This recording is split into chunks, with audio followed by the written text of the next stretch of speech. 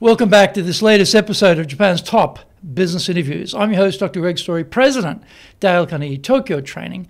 My special guest today is David Macdonald, who actually has had an amazing career in Japan, and he's just transitioning now. He's been the president of Discovery Japan in his latest iteration here, but we want to hear more about his adventures in Japan as we open up this discussion. David, welcome. And thank you for having me, Greg. I looked through your background. I mean, you've got an amazing background in Japan. I mean, I was a big iMode user back in the day. I thought that was really amazing technology, and you were working in that. Well, and the funny thing is NTT now Docomo, when right? I mentioned iMode, and that was my first start really in sort of a career here in Japan.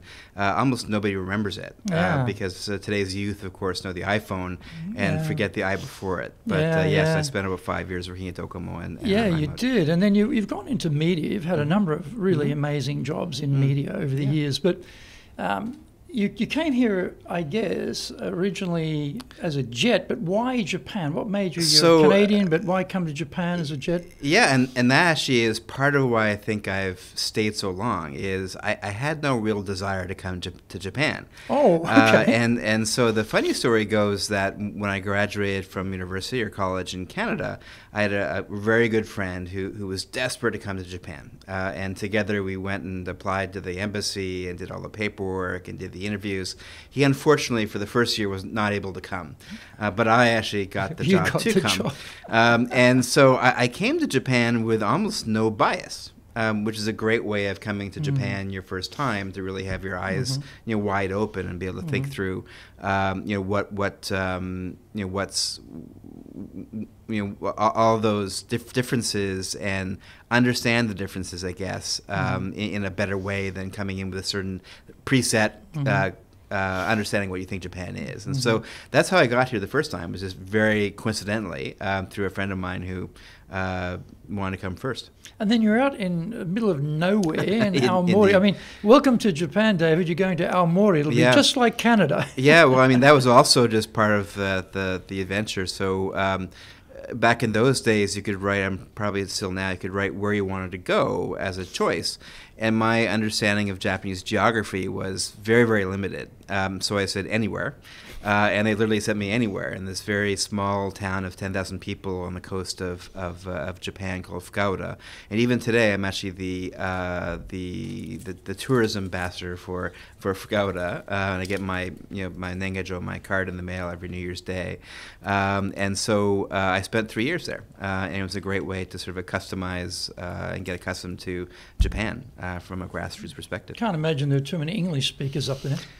In fact, there were none. I mean, there were a few around me, I guess, in the office, and of course my job was to help train them in English. But generally, rather than trying to train 10,000 people in English, I figured it was faster to learn Japanese first. So I spent a lot of my time in the 3 years I was there just focusing on just learning my own Japanese. And while I can't say it's fluent. Do you speak Japanese with an Aomori bit? I don't actually. And the funny story is many of my friends who were there at the time do. And we actually had a Tsugaru-ben Taikai, which was a Benron Taikai, speech contest that was set up by the local government for foreigners in Aomori to go do these speeches. And it was actually aired on NHK Educational. That's how big it was at the time. And I used to attend it, but my speeches were never that good. So my friends were always much better at Tsugaru-ben than I was.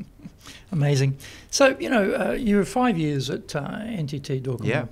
Now, in that time, did you ever get a chance, because this theme is leadership, right? So we're looking for leadership experiences. Yeah. And I'm just wondering, did you get to a stage where you were actually leading a team inside NTT or not? Yeah, so Docomo was still a very, I think is still a very sort of what I call traditional Japanese company. And so the climbing up the ladder at that stage was very traditional, and so I joined I think which was a Ippan Shain Sankyu, which was whatever it was called at the day, sort of the third level, which was a little bit higher than those who joined from university. I had a postgrad or a master's degree that came in from.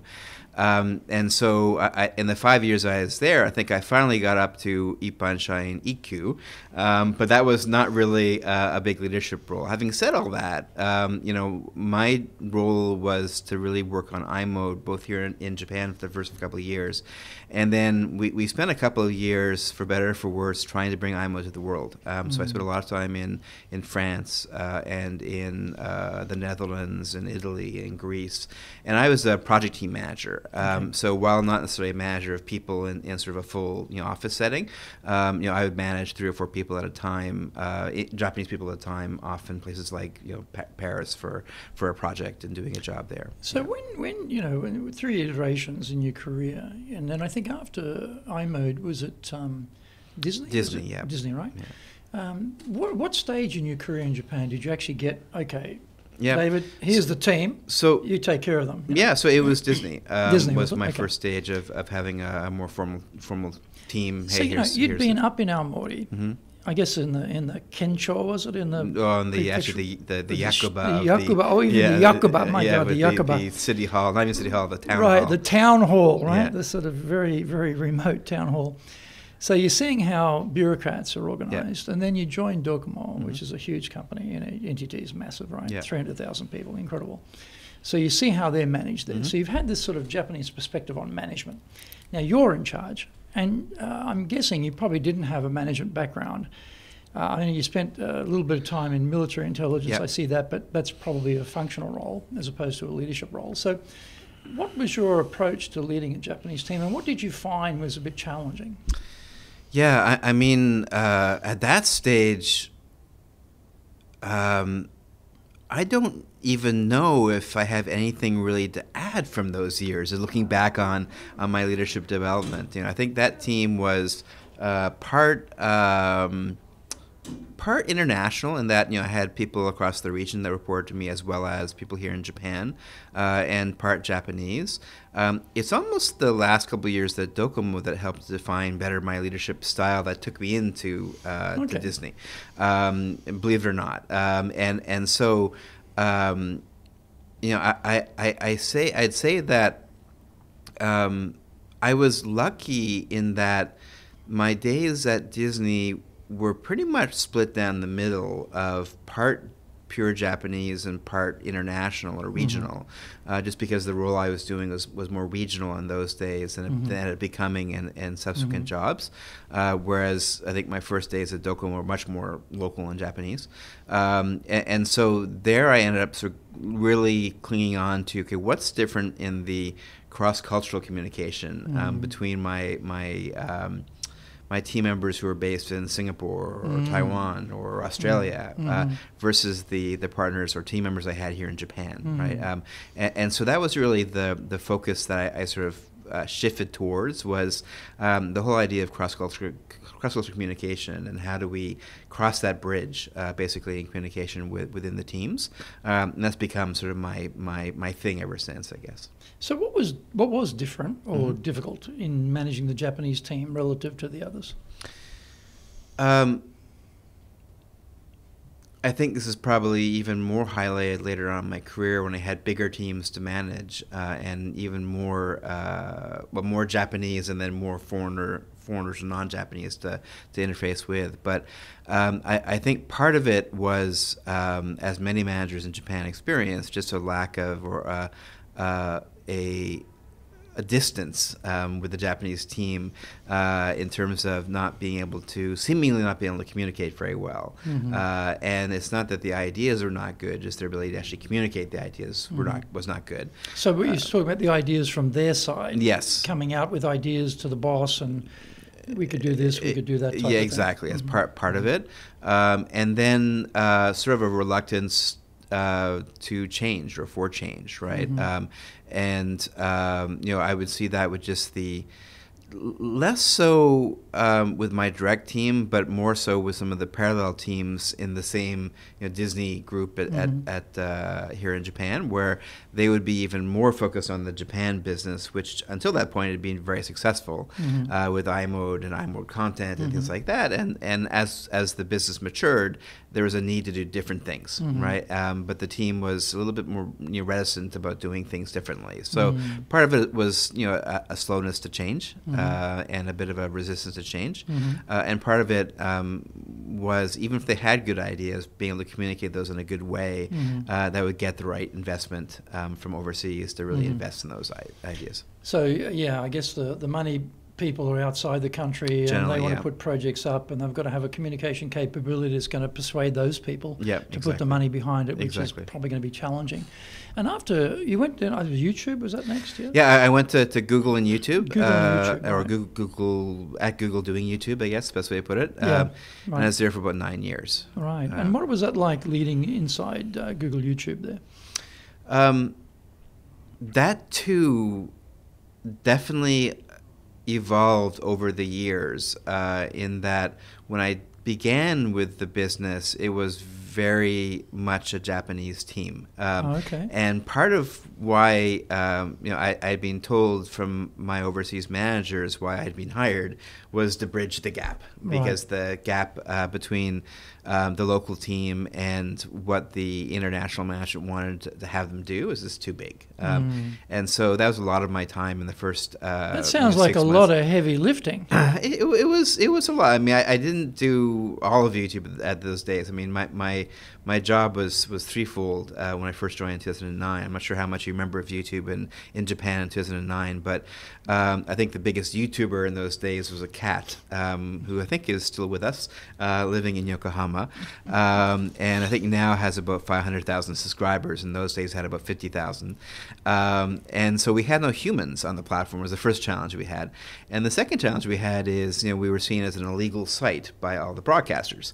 So in my team, I had a gentleman whose sole job was, not sole job, but one of his big jobs was to go to the fax machine, of course the fax machine, to go get the takedown messages from the broadcasters each day, to go highlight scan the URLs to go delete those videos. So we had that to manage on one hand. And then the other hand was just, the business of YouTube was still very, very nascent. And so, the team was an operational team, meaning they were hired to do very operational things like, how do we get the fax from the scanner? And then all of a sudden, the management overseas wanted them to pivot and become a much more business-focused team and a business development or even a sales team in terms of getting more YouTubers on the platform. And I had to really do a lot of work in those days to get those who are on the team to understand the new mission and the new sort of way of thinking, and sometimes it means moving people around in the company. So some people actually went on to different jobs in Google, and we brought in people to replace them in the Google Googleverse. So after YouTube, then it was Discovery. Was the next step? It was, yes. And so you became the president of Discovery.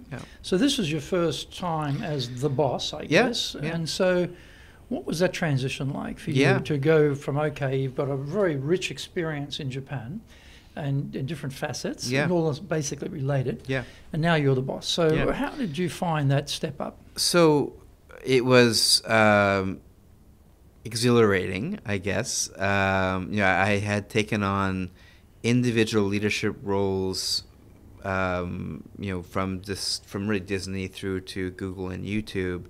And at YouTube, I think at the peak of my sort of scope of management, I had about 50 people I did manage, but it was very much functional folks that happened to just loosely be under me. And so when I went to Discovery, I think the biggest personal sort of satisfaction was now I was the general manager, which meant I had to look after multiple segments from content to sales to marketing to whatever, and only some of the back office functions didn't report in to me directly, but rather most of the other functions all reported in to me directly, and so it gave me a real chance to see both the profit and the loss, but also to understand sort of the holistic management of the business. So what does the marketing lever do to the business? What does the content lever do to the business? And then what's the sales levers in terms of making ad sales as well as our distribution sales to cable TV distributors in the market. So that was a fun experience to be across it all, but then even more challenging given the fact that it's got different much different scale, and a lot different. Well, how many people were in Discovery at that time? About 50, 60 at the time. Right. So but not, they're not much so different more from what you were covering before. not so different, but it was a much more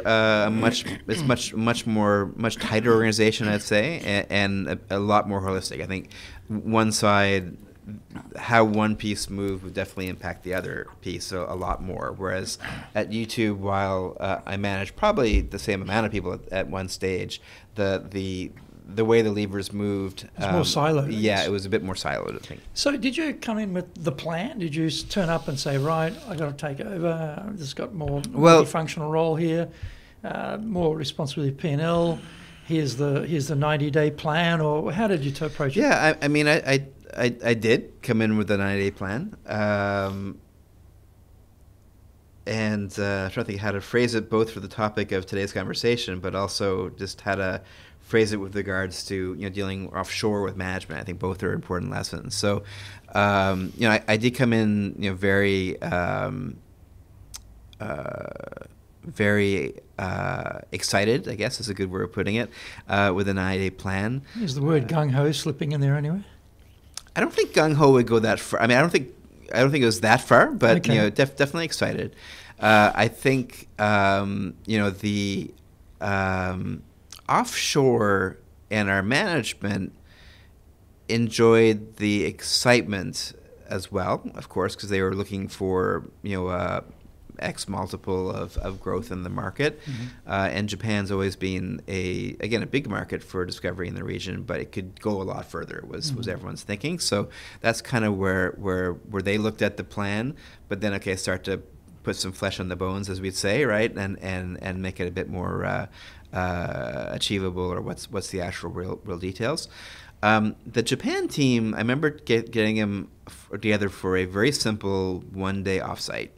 And again, having read all my business, leadership books, I said, okay, we're going to try some, not some games, but some activities, right? And one of them was like draw how you see the business in 5 years, right? Mm-hmm. And literally I gave them a white piece of paper and some markers, and just. This is individually or as a group? First of all, individually, right, okay. and then the feedback I got back was. Very trying to think the right word is very wasn't very overwhelming. That's what that was. Underwhelming. I had in terms of the creativity, or in terms of the scope, or the challenge, or the scope and the challenge, ambition. Yeah, scope, challenge, and ambition. I think all three of those rolled into one. Mm-hmm. So, for example, as a proxy of what my vision was, I said, look, I want to have a theme park. If Disney's got a theme park and if Universal's got a theme park, we need a theme park, right?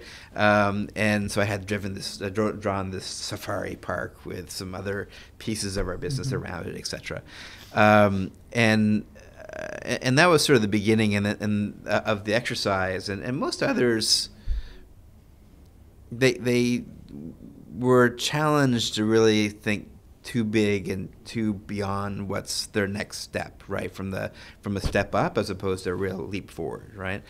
And then the second part of the exercise we did was just a scoping of the market. And I said, look, just as a TV company alone, if you look at the size of the market and the internet size of the market, which we're also playing in, and other pieces that we're doing, if just 1% gives us $10 a month, you already get X amount, right? Mm. So how do we go make $10 a month, right? To this percentage, right? And very simple kind of brainstorming and logic to it, which I thought was a good idea at the time. Mm-hmm. But they sort of hit a bit of a wall in that sort of logic in their mind.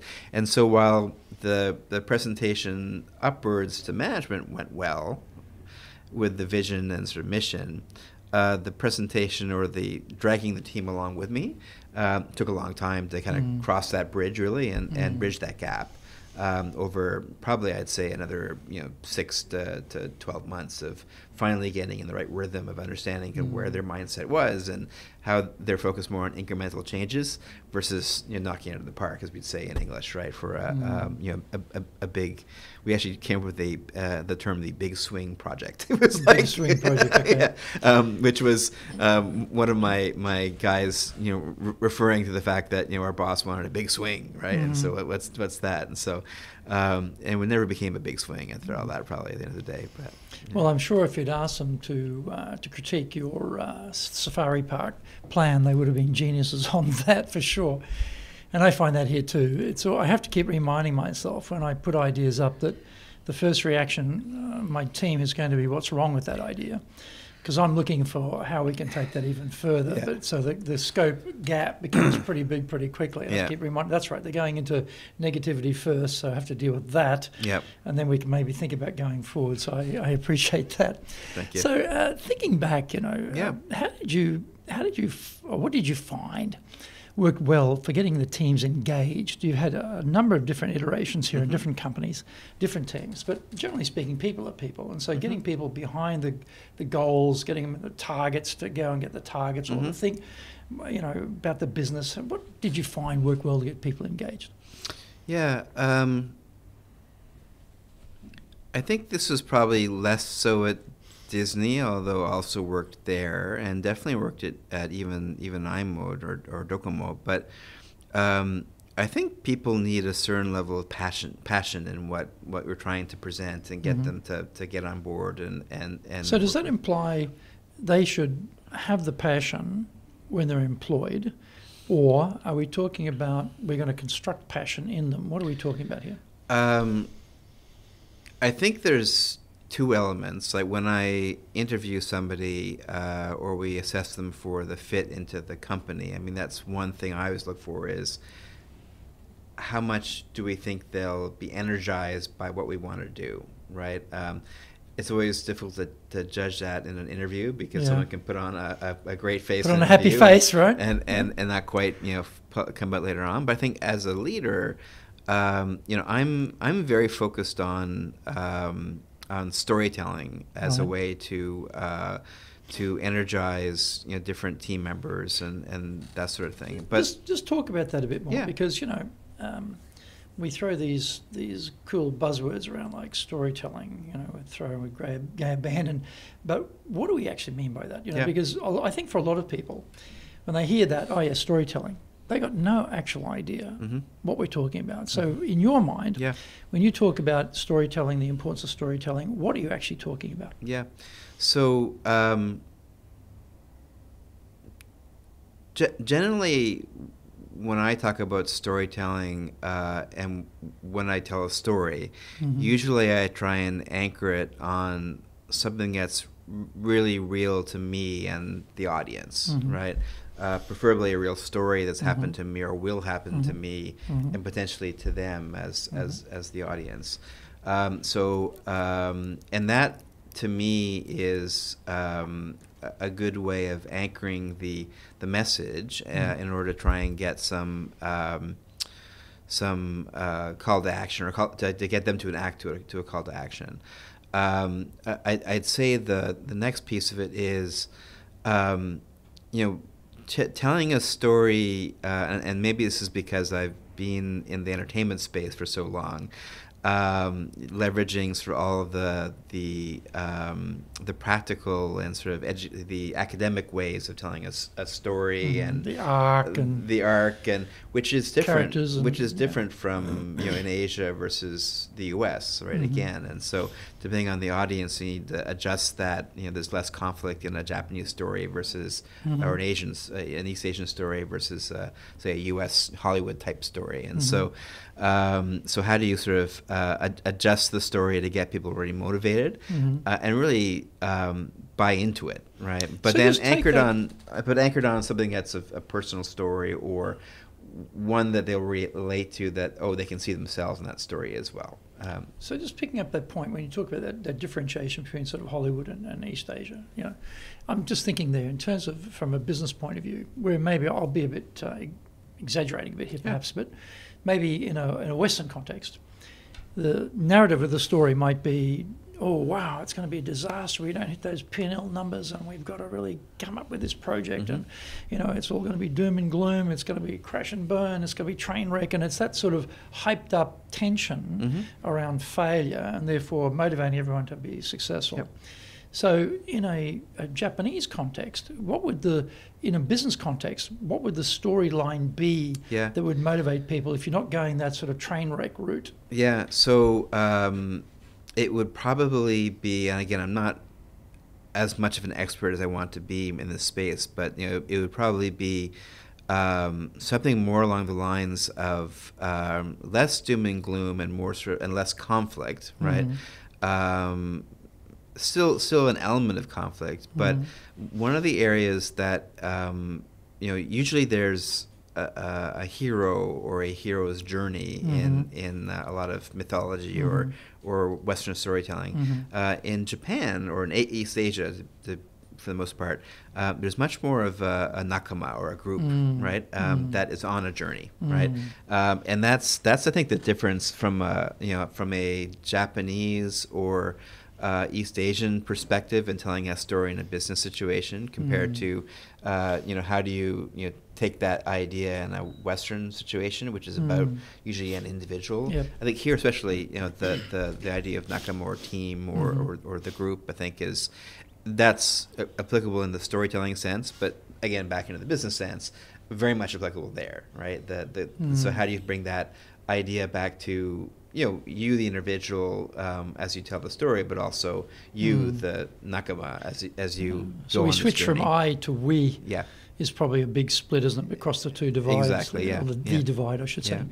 Great. So well, please keep going. Yeah. Yeah. And so, in terms of engaging people, I mean, we're talking off-sites, we're talking boozy dinners, are we talking, trips away? What are we talking about? I've actually found that, especially with the last 3 years of Corona, the need for boozy dinners and offsites is less and less. Although I think there is a place for those, and I think there's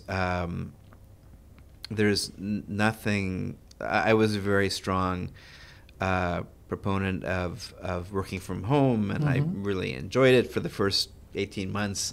And then since, while I like the flexibility, I do think that, having a in-person conversation, in-person interaction is very important. So did you bring everyone back into the office after 18 months, or you let them play at home? Or? I mean, we've kind of a hybrid. So we've asked them to come back, but not really enforcing it, if you can put it that way.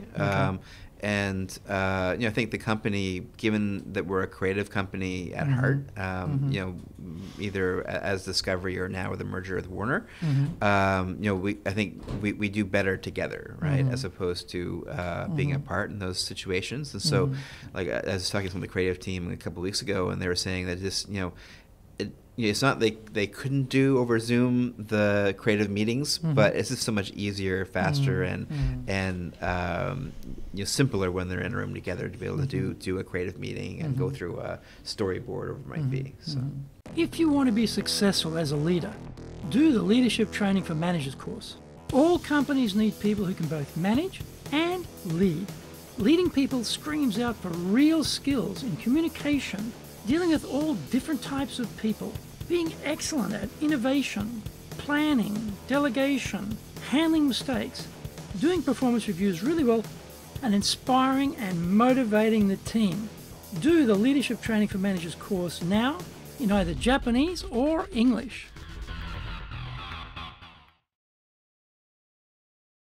Are you doing business with Japan? Do you really know how things work? Japan Business Mastery provides the answers. Do you have the right networks and know how to create them? Do you know how to get on the same wavelength with Japanese buyers? Do you know what being trustworthy looks like from the Japanese perspective? Japan Business Mastery is based on more than 30 years' experience in Japan and will become your go-to guide. Want to succeed in Japan? Buy Japan Business Mastery now. So one of the paths to creativity and innovation is to have an engaged team, because I don't care about the company, so whether the mousetrap improves or not is not my business, is a sort of non-engaged attitude, as opposed to, well, how can we improve this mousetrap, Yeah. So presuming you've got the engaged team, and I'm not talking about sort of R&D people necessarily, or the black turtleneck and ponytail, beret-wearing creatives. I'm not talking about people who are very specialised in creativity. I'm not talking about that group. I'm talking about the general run of team members. So, every company has got places you can speed things up, slow things down, save money, spend money, expand, contract, amplify, reduce. So what have you found has worked well to get the team in general, people in general, thinking more innovatively or being more creative? Did you come up with some creative methods around brainstorming, or any particular techniques that work for you, anything like that? I'm not sure if I can say any of these really worked, but I will say that while it did take a lot of, I don't know if change management is the right word, we started to become far more inclusive as an organization over the last, even with the pandemic, or maybe in spite of the pandemic, might be a way of putting it. So what does that mean, though? We became more inclusive. Well, when I first joined the company as Discovery, there were, I mentioned that there's sort of the three basic teams that report directly into me: the content, the marketing, and the revenue or the sales team. And each of them worked fairly independently, and there's a little bit of tension between each, which, if it's good tension, is good, especially between content and sales and others. But when it's kind of bad tension, it's bad, right? And so a lot of what I spent a lot of my time on was engaging not so much with the leaders of those teams, although I did with them as well, but rather their team members. And so I would spend a lot of time, I'd have an office hours we used to do at Google as a thing. So every week on Thursdays between 1 and 2 o'clock, my door is open. If you want to come and sign up for that, like a professor at a college, you could. And that's where I would sort of gather information and insights on where things are not quite working between management or the next level of management. And so with that insight, and this happened literally around the time that, well, just before Corona, I guess, but I really sort of ended up having to be much more active in creating a more cohesive leadership team, including offsites and doing a lot of, exercises around understanding each other's personality, et cetera, et cetera. Did you do things like DISC or these sorts of strength finders or something like that? Yeah, strength finders, but also each other. Strength finders as well as not so much strength finders. We did a lot of we started off with, because we needed to break down why people didn't like the other people per person, right? So there's a lot of tension like that. And so we started off with, your own personal story and how that impacts you and that sort of thing as a way of getting people to open up a bit more and start to see, oh, that person's actually human, right? Right. And so you weren't doing the classic Western thing, which is, okay, Tanaka and Suzuki, come in here. Okay, we're gonna butt heads and work this conflict out. It wasn't that type of typical Western approach, right? No, no and yes, because at the end of the day, we did an offsite, which was I felt very Westernized as well. But once that was done, I actually then included the next level leadership in the leadership meetings. So not just the top three, but rather their next level as well. Well, the point I was getting at is, if you've got people, like if you're trying not to bring conflict out into the open and say, okay, we're all going to sit here and hear why Suzuki and Tanaka are not getting it. Now talk up. What's the problem between you two? What is the issue? Yeah. That's one approach, right? What I'm hearing you saying is that it was more like, we hear the Tanaka narrative and we hear the Suzuki narrative and we realize, oh, Tanaka grew up in a single mother family and was poor as church mice and, you know, had a tremendous hard life and da-da-da-da-da and, you know, beaten by his father or something, whatever it might be, you know. And then you have more empathy when you hear that from someone. So you tend to be a bit more forgiving when there's a bit of burr under the saddle tension there. Exactly. So it was more that style of thing. Right. Exactly. Great. Exactly. And that I found that worked again as a trigger to just cascade down through the team members to the next layer of management as well, and then down to the individual members on the floor. Right. So, but it all started with me basically having to spend a lot of time with each individual member to sort of hear better what their each individual concerns were and sort of making the time for them. And for most of the employees or the team members, that was just shocking that I would spend time with them, and I'd have them, you know, literally in open office hours that had 20-minute blocks, and they could sign up for that. And we used to do it at Google all the time as a method, but they were just surprised that I was that open and that sort of and so that was part of what I enjoyed doing, you know, to keep the team open, was that sort of direct communication with the team level. Was there any I mean, how did you do that? Because normally in any sort of hierarchical structure, the boss of that section is not comfortable for the big boss to be going around them to the people underneath them, because they become paranoid about what will they say about me? What are they talking about? You know, how am I going to look?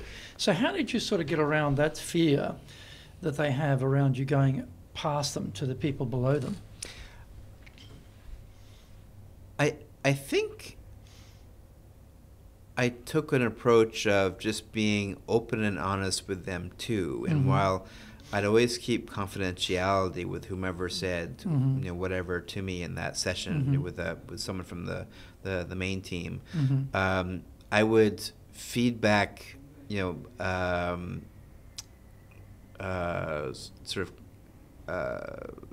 I'd feedback information or feedback to them, right, in order to understand what was being said. So I never kept secrets, but it was always confidential, if you know what I mean. I know what you mean. And I think through that, they all felt that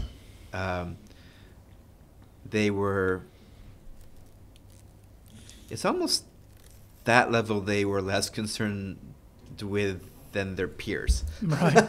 And what their peers are saying about them versus their employees, if that could make sense. Yep. And so, you know, but in both cases, I was just had a very open and honest, you know, approach to try and deal with both. Yeah. So coming back to the creativity part, right? So anything else you found useful to get creativity from the team?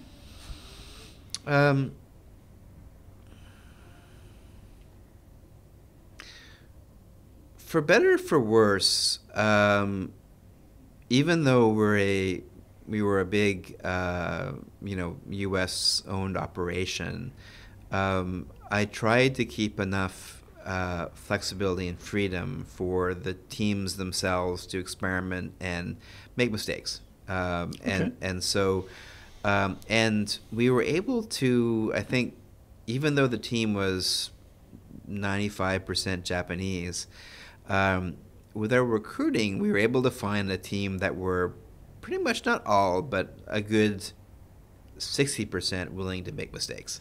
That's interesting, because, you know, we have this no defect, no mistake culture in Japan. Yeah. In fact, one of my previous guests, Carl Hane, made an amazing comment, which I hadn't thought about until he said it, that, you know, he asked me, what's the result of failure in companies and whatever, and or traditionally. And I said, oh, well, you know, blah, blah, blah. And he said, no, it's suicide. Because in the samurai culture, in the traditional culture, if you failed your lord, your accountability for that was, you know, ripping your insides out with a rather sharp knife. Yeah. And I hadn't thought about that. And he said, well, you know, if this is the sort of cultural norm, don't be surprised if people are pretty worried about making a mistake. Yeah. And so, you know, trying to, as you have rightly pointed out, creativity has a rather messy nature to it, and so it doesn't go beautifully, and it doesn't go, succinctly, or it doesn't go strategically, sequentially. It's all over the place, and there are mistakes. So how did you encourage people to have that, overcome that fear of making mistakes and actually try and experiment and be willing to fail? Well, again, first of all, at the recruiting stage or level, I'd have to go think more about how I'd answer this, but we seem to be able to get a lot of people who, more people than usual, who were more willing to take those risks. I'd have to think about how for another podcast another day. All but right. let's fast forward to let's fast forward to the next one, which is, okay, then how do we let them take those mistakes? And I think the first thing was, the company just broadly, we're a U.S.-based entertainment company that, unless you lose billions of dollars, which is not unheard of, but unless you lose billions of dollars, there's generally not a lot of sort of doing the seppuku on the front steps of the building, right? And so the risks people were able to take were not of the millions of dollars. It was more in cataclysmic. The tens to hundreds of thousands of dollars of range. And I was able to give a little bit of oversight, so I'd be able to spot the ones that probably weren't going to make it, and therefore maybe give them a bit of a push one way or another. And even those that weren't going to make it, giving it enough of a try for the individuals to kind of play with it and understand what's working or not working. And I think that's something that I hope as I leave Discovery that here in Japan that the team can keep going, because I think that's their secret sauce, that whether it be and we went through some pretty just the business model of cable TV is the cable company pays a lot of money to distribute the channels, but we went to a model where we said, look, we can't get any more money from cable TV, or not much money more from cable TV, so we need to also look at digital. But that really is not making the cable TV providers happy. No, so you're competing with them. Exactly. And so, early on in my sort of 5 years there, I made the call that, okay, we're going to double down on YouTube. I used YouTube for 9 years before, and I had a woman that worked with me who actually is now at Pinterest here in Japan, and she had worked with me at YouTube. And so I said to her, look, Ali, just go do it. And I'll close my eyes for 6 months to see how it goes. And we were able to get, within a couple of years, another 10 million viewers just through YouTube that would not have been through cable TV, right? Wow. We only had, I can't say the numbers, but, on YouTube it's open, so I can. So with that in mind, I think just taking some risks like that, but then following through and trying to fly cover, so to speak, both with the partners, but in that case, a little bit with management as well. But the results proved out, and that was good. But at the same time, within that same sphere of doing YouTube stuff, we tried some shows that didn't work, and we did some other things that didn't work. But we tried it, gave it 2 or 3 months to run, and if it didn't work, we shut it down, and we didn't lose that much money. So I think giving some people some chance to do that. But again, I have to come back in another podcast another day around, okay, how do we recruit for that specifically in Japan? Because that was, I think, a great function of the team. A lot of people were just willing to do that, right? I think also, it's part of the onboarding process that you tell people this is an environment.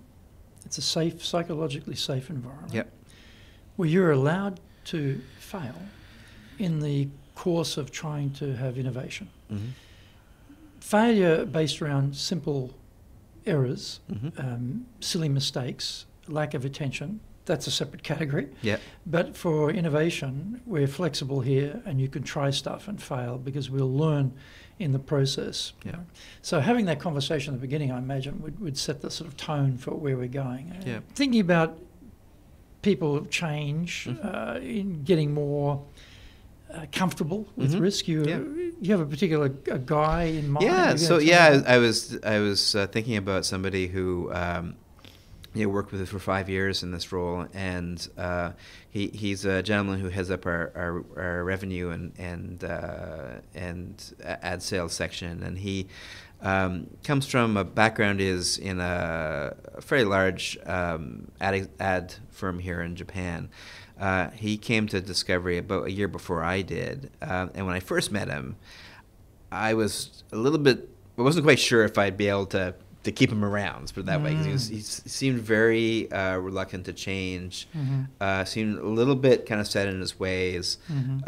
He was confrontational in a good way, so we'd be able to banter and be able to do things a little bit differently that way. But I was saying to him just last week, I think he's probably changed the most of the 5 people of the 5 years I've worked there, and I'm very happy because I think he's become much more as a leader able to provide a psychologically safe environment for his own team, and to be able to take more risk himself too. So it's actually been able to do a little bit of both.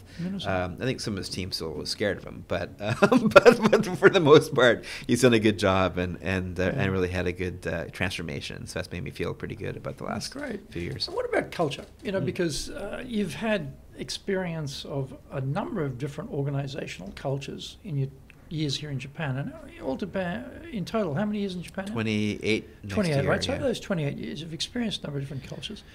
What have you found works well to build a culture in a company? Because you've got the sort of headquarter culture, HQ culture, and then you've got Japan culture for the country, and then you've got the headquarters representative organization in Japan. Yep. And there's going to be a certain culture to that. What have you found works well to build culture? Yeah. And I am not at all perfect at this, although I would like to think I could be. I think the one thing that, and I was saying this earlier on about my first experience in Japan and sort of being very unbiased about my first exposure to Japanese culture.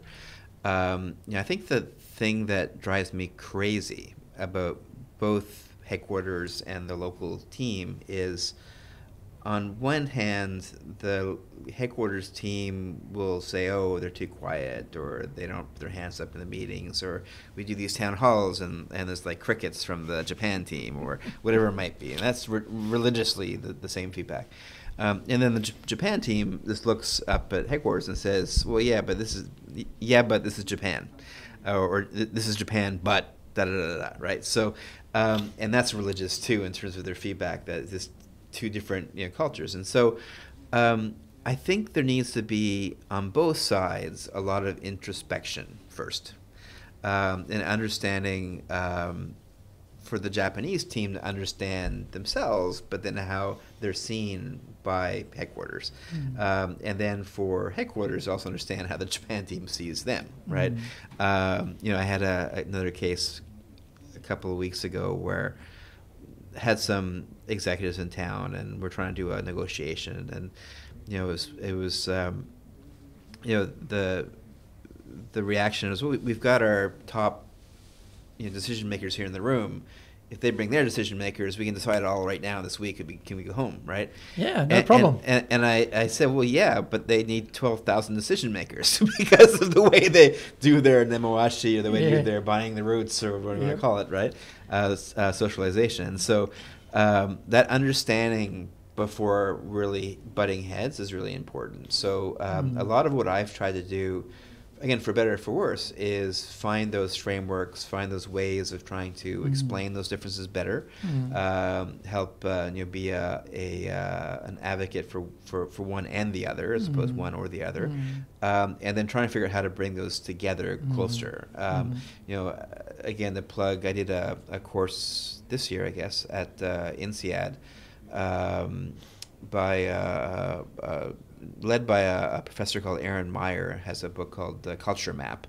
I strongly recommend, about just looking at, she's got about 200,000 points of data for different individuals on where they fit on a number of different axes for, or dimensions for culture. And this is fascinating, understanding where does the Japanese fit against, either UK or Australia or whoever it might be. And so helping to kind of map those out, first of all, and understanding where the gaps and differences are, and then trying to explain to one and the other, where the gaps are and trying to fill the gap is kind of how I've done it really for the most part. And that's from the cross-cultural piece. From the local piece, I always say to I've always said to the Discovery Japan team is, we're not a Japanese company. We're not really an international company. We're a global company in Japan. And so if we don't leverage, the fact we're in Japan, how we can maximize that, but also the fact we're a global company, then we're never going to beat, as a TV broadcaster, as say Fuji or Nitere or whoever it might be, right? So I've always sort of tried to focus on trying to bring in those mixed cultural aspects to the team, but then from a base cultural perspective, trying to mix two together. And if you're going to give some advice to someone who's being sent to Japan to run the operation, go to Japan, take over, run it, what would be some advice you'd give them? First,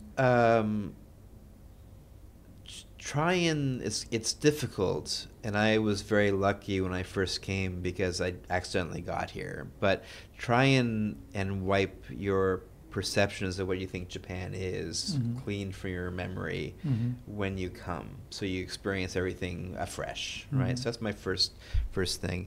Actually, there's I'm just going to quote something that I saw the other day, actually in a TED Talk, and I'm afraid I don't have the gentleman's name, so I need to get that. I'll give it to you maybe for the notes. But when you come into a new culture, you can confront it, you can complain about it, or you can conform to it. And I thought it was an interesting. Confront, complain, or conform. Yeah, and interesting. And in confronting it, you end up. Hang on, get the right ones here. Confirming it, you're actually not really doing the right thing, right? By conforming to it, you become a cultural chameleon. So basically, you're able to blend in. And by complaining about it, basically, you get into isolation. You end up going to the bars in Roppongi, and you don't really associate with anybody else other than your other expats, right? So I thought that was an interesting thing. Beyond the unbiased. Trying to keep those three words, and I'll get that for the podcast notes later for you to make sure I get the right people. But it's complain, conform, or confront. You can choose which C to take, and conforming, not in a robotic and sort of like shave your head religious way, but I think understanding more of the culture. I think that's what's worked for me. You've learned to work in the milieu of Japan's culture. I mean, like I've gone to like every meeting that I do with a Japanese CEO or an executive, or I do a dinner with them, wherever it might be. I'm always surprised at how comfortable they end up being with me. Because I spent 3 years in Aomori, and because I speak enough Japanese, and because I've tried to conform to the culture more than complain, or more than, and believe me, I got some of my own complaints, but I mean, I think that's just been my experience. So I recommend that. What other advice would you give someone who's coming in here?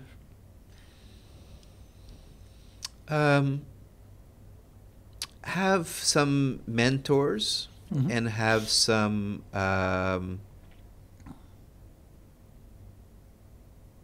coaches or mentors, right? I think they could be within the company. Don't have to be necessarily professional coaches or mentors outside of the company. But I've never really had them myself per se, at least in the foreign community. I've had some in the Japanese business community who've helped to be sort of kind of business mentors and coaches over the years, and they tend to be a little bit international, so it's helped out. But so I think having a coach or two or a mentor or two you can go have a beer with and understand, okay, I've got this situation, what do I do with it? What do you think? I think, and that could be helpful. And that could be in the company as well, if you have someone here, a trusted advisor. Anything else? No, I mean, it goes back a little bit to what I was saying before in the question about, and the topic about sort of building a culture, just spending some time to understand what, on a number of dimensions, where the culture today sits. And I'm a big student of history, so my undergraduate degree is also in history, and I read a lot of history and all that. So I really enjoy getting into trying to figure the reason why this type of cultural aspect or cultural culture is predominant in Japan relative to somewhere else in East Asia or elsewhere in Asia. And so while I'm not necessarily recommending everyone become a historian or a anthropologist, I think having a little bit of insight about, okay, why is it this way, and understanding the cultural differences based on certain dimensions, I think helps. And that can really help, I think, just with everyday, life, as much as working in the office. Should they learn Japanese?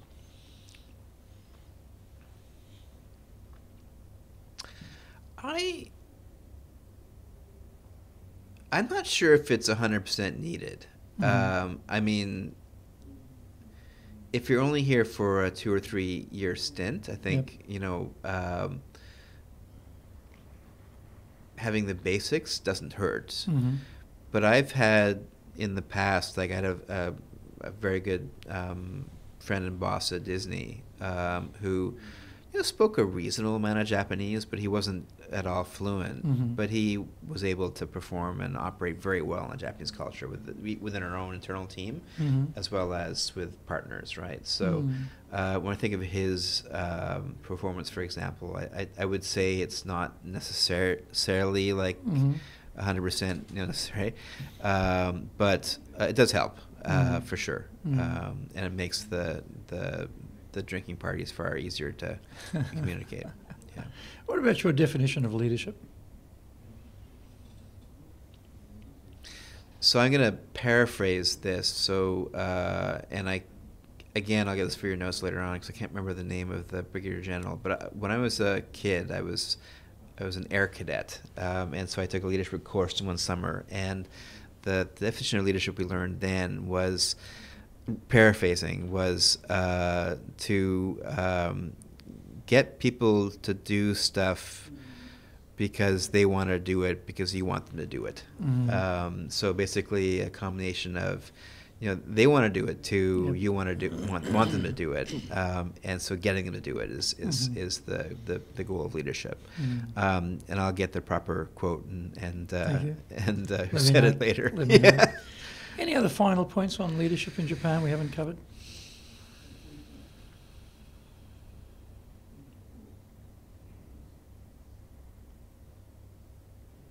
No, I think just my final word would be, I'm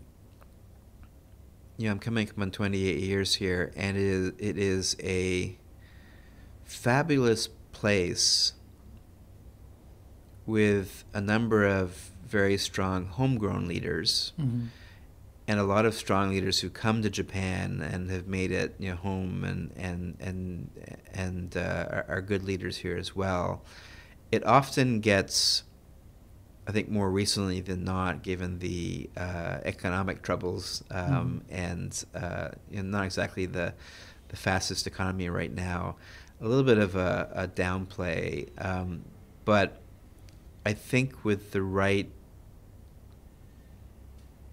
leadership and the right next generation as well involved in leadership for the country and for business here in the country, I think there's lots of opportunity that I think has been untapped over the last 20, 30 years.